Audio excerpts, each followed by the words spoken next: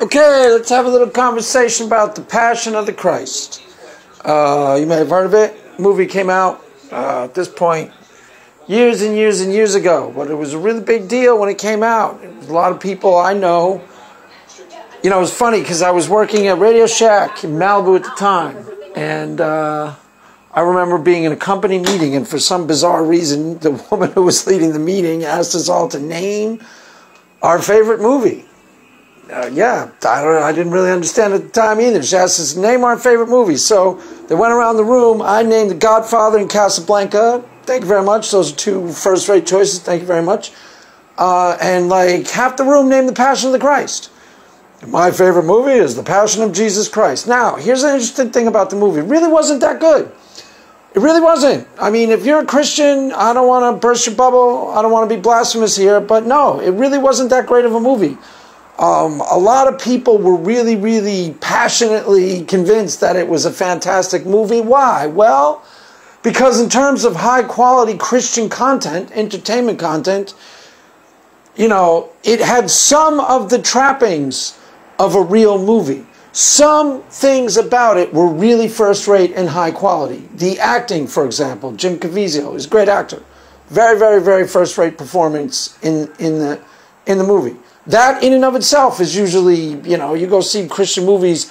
I don't even bother to see most of them. Again, I don't want to be blasphemous. If you're a Christian listening to this, you know, I'm on your squad, trust me, but, you know, just can't do it, man. I can't bring myself to sit through the movies. Honestly, I can't.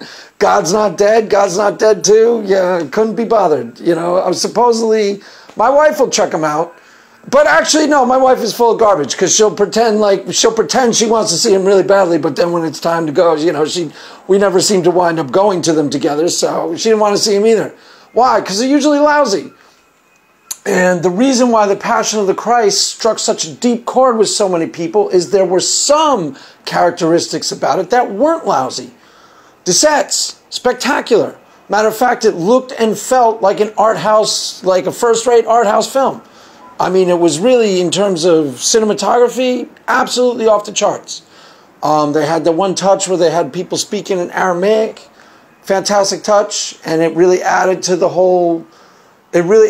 movie itself. A couple other attributes about it were first-rate.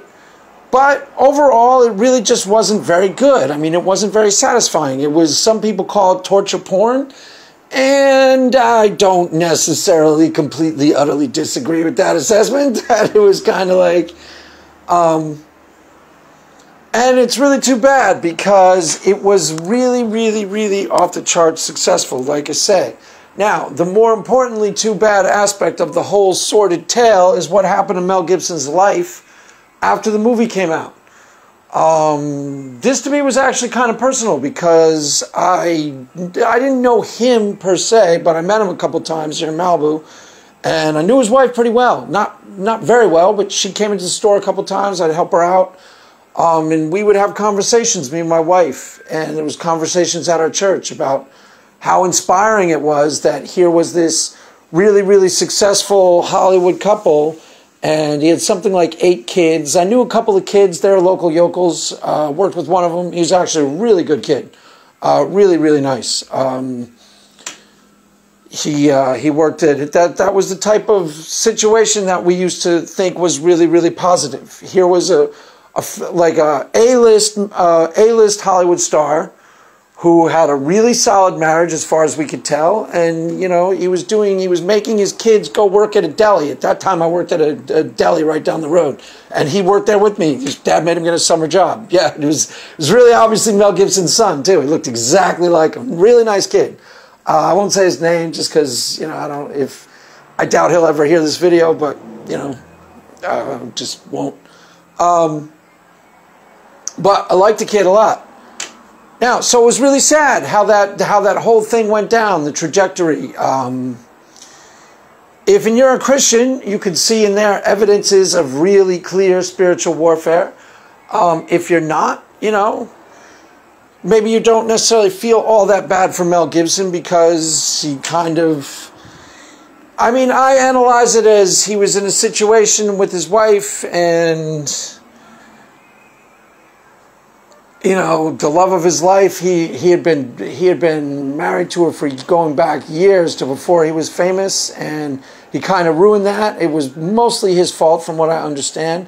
And then his life just took an alcoholic tailspin, fell apart, and he just plummeted. And, you know, the next thing you know, you were seeing things of him on TV.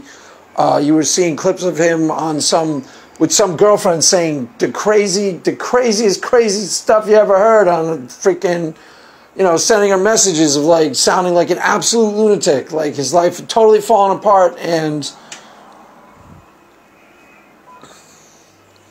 you know, his life had totally fallen apart, and now he was a stark, raving, mad, crazy man. And it was actually kind of sad to see. So, where am I going with this? The perils of success. Success, in fact, is a lot more dangerous than failure. Failure is easy. Failure is easy. You can catch a groove with failure and be a failure for 10, 15 years of your life without any further complications. Failure is a simple thing to do. Success, on the level that Mel Gibson had, is often sometimes, you know, very, very perilous, especially if you are not prepared to stand there. I mean, on some levels, he was being called upon by virtue of the fact that this was one of the leading Christian films of all time. I believe that this was the best-selling Christian movie of all time. And therefore, he was being called on somewhat by virtue of this fact to be somewhat of a voice for the Christian community and somewhat of a, you know, a quasi-religious figure, and he just wasn't prepared to handle that kind of pressure. That had a lot to do with it. Now, that's not the entirety of what went down, but that is certainly one aspect of it. Success on that level is something you need to be thoroughly prepared for, because it is more dangerous than failure. It is something that a person strives for their whole life, and when they get it, it is an enemy to them. That's all on the subject for now. I'm going to go more into this in further audios. Just getting the ball started, just getting the ball rolling.